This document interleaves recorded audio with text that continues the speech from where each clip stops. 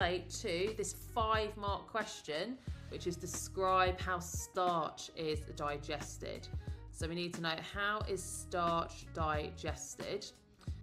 So describe starch completely digested. Yeah, so it's that, not absorption. So for this one, it would be linked to all the key things that we just said. So I'm going to say amylases produced by salivary glands. I'm going to say hydrolyze polysaccharides. So because I've said amylases, I'm just going to add in for more detail. For example, starch into disaccharides, which could be maltose.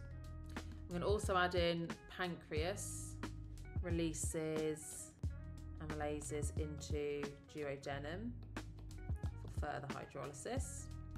Then I'm going to say membrane bound disaccharadases, for example maltase, and that will hydrolyze maltose into glucose, which is a monosaccharide. Right, we've got one